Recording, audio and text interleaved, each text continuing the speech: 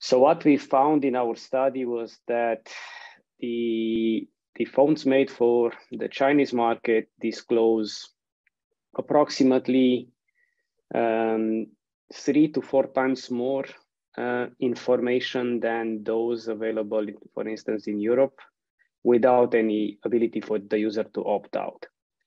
And to some extent, you can argue that some of this information taken alone is needed for various services. So for instance, the vendor needs to know the version of the application, the operating system, the phone, and so on, to provide software updates.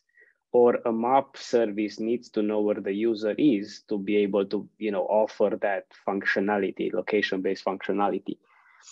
What we found strange was the fact that a lot of these services extract multiple types of information, which combined now reveal too much information about a particular user for this not to pose privacy risks. You have a certain religious orientation or sexual orientation, and you use apps for that. Let's say for a Muslim prayer, or you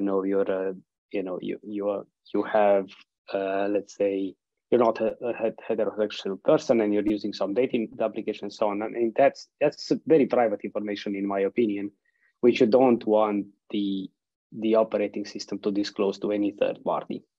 So one thing that, for instance, we found a little bit suspicious was the fact that these phones came embedded with the China Unicom SDK. So let's say even if you bring the phone to the UK and insert the UK SIM card, that SDK still runs and sends information about where you're attached and a bunch of other things to China Unicom. We don't know what happens with that information, but the fact that it's being sent without the user knowing it, it's a bit worrying.